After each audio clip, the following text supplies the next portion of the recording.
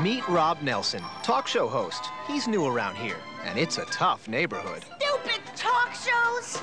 But Rob's got a whole new way of doing things. A point of view, I got an opinion. I'm in the middle of the rumble with everybody else. Hi, I'm Rob Nelson. I'm Rob Nelson. Do this for free? You want $100 billion to lose the rest? And you barely have shorts on. I'm not asking if it makes sense to arrest the homeless. It definitely looks like a festival, but I noticed it just... Is that going to stop a war? I am standing out here to make a point.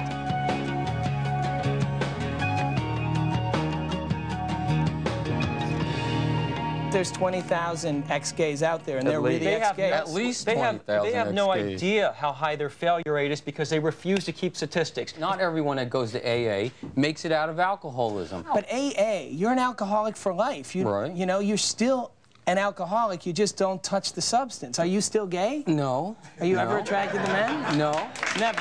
No. I'm Rob Nelson. Hollywood is often called the dream factory. But for many of the celebrities who live and work here, the dream is increasingly turning into a nightmare. Wherever they go, whatever they do, they're watched 24/7 by an increasingly aggressive mob of paparazzi. Governor, away from the crowd, would you address the paparazzi? He won't respond to it. You twist? I'm Rob Nelson. Can I talk to you? No. Come on. You're convicted of a sex offense. You're a convicted sex offender. All right, talk to me about it.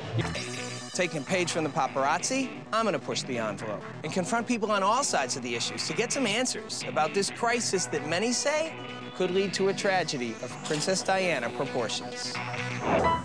Because you got the 70s thing going there. I got someone's underwear. Black people can say whatever they want about white people. That's not true. Oh, it's so true. Come on. Come along, children. Man. How do you just said it? You just said it. I hate to feel like I'm prosecuting you guys. I'm serious. I'm pleading for your soul here, Sally. How is that different than prostitution? It's a brilliant question. Got a hard time with that one. My mother has suffered more than anyone could ever suffer for what they did. What am I, a piece of meat? I'm gonna keep this family together and make it work. And it just ain't in my control. It's just happening. Do you have gaydar? Whatever, turn it on. Your life could go down south so fast it ain't funny. They're so happy. Don't wait till it's too late. I mean that. We'll be right back. I hear what you're saying, but you've got a good point there, right? Some of what's in this music, you can't sanitize it.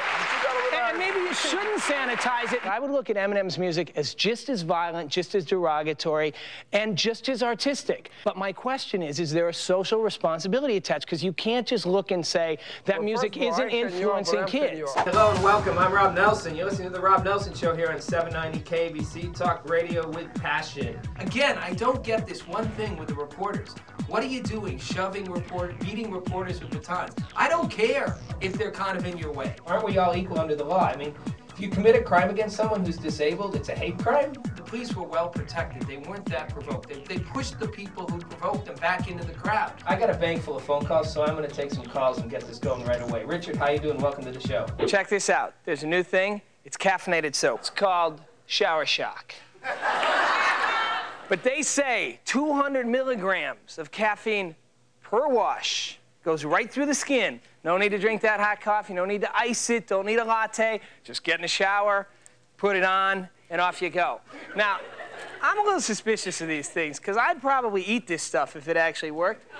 So I thought, let's put it to the test. After our stripper works the room for a while, we drop a bombshell. Mom? Am I the only one that thinks this is f***ing so weird? Her kid is downstairs? The party's over.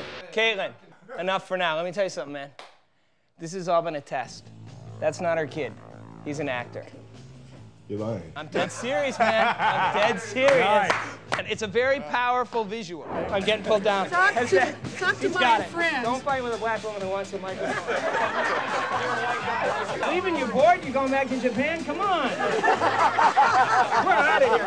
Do you feel discriminated against as a gay guy? I didn't say I was gay. Are you gay? Yes. Okay, well, look at you. I'm sorry. Hey, and don't fault me for having gaydar, because you know what? I hate this thing that you can't pick someone out. It's like you can tell half the time when someone's gay, which is the point. It isn't necessarily his choice. He's born that way. That's who he is. Why shouldn't he be able to, like, exhibit that and live it? Pictures of celebrities command more money than ever. So I took to the streets to find out What makes a photo so valuable? Which ones are worth the most? And just what will the paparazzi do to get them? How are you? I'm Rob. Giles. Let's roll. Giles Harrison, a freelance photographer, has been taking pictures of celebrities in Los Angeles for more than a decade. So you basically have almost like a series of rounds, like you go on your rounds. Rob Nelson is looking to take down his competition in the ratings grab for late-night weekend viewers. Every Saturday night, he takes a hands-on approach to intriguing issues that spark lively confrontation. But isn't the whole beauty of politics in America that anyone at all can climb to the top? You know, kids, you get told, you can grow up to be president. Paul talks about, in 1 Corinthians 6, he talks about a whole list of sinners, and he mentions in that group homosexuals and male prostitutes. And then he also mentions idolaters, revelers, drunkards, swindlers, greedy people. And that's all of us. You know, New Year's Eve in Times Square, 10 million people going straight to hell by that. Straight up, I'm for the war, and I'm upset about the anti-war protests. But not because they're happening, because they're so darn lame. Honk for peace? Give me a break.